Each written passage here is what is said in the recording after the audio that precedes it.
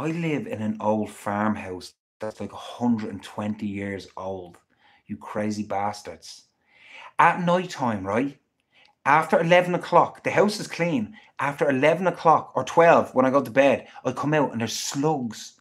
There's slugs going around the sitting room, just hanging out. And then in the morning, I don't touch them, obviously, because they've been here before me. They're paying rent and the spiders. There's about 100 slugs on the sitting room floor.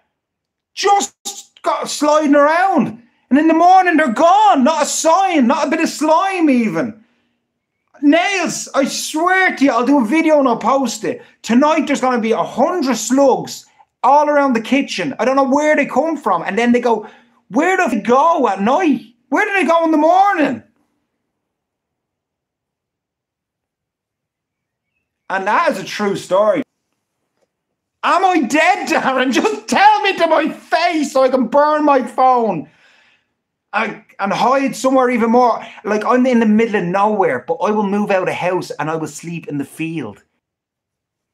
I told you, this thing was made from sheep's wool while the wool was still on the sheep. The girl that did this was pulling wool off the sheep and putting it in the t-shirt. It's crazy. They just reckon that the t-shirts are more alive when they do it like that. So a live sheep wool is what my Shadowboxers t-shirts are made from. 100 first editions. That's it I'm selling. 100 first editions. £99 sterling euros. I'll just keep saying currencies until someone says bingo. Yen.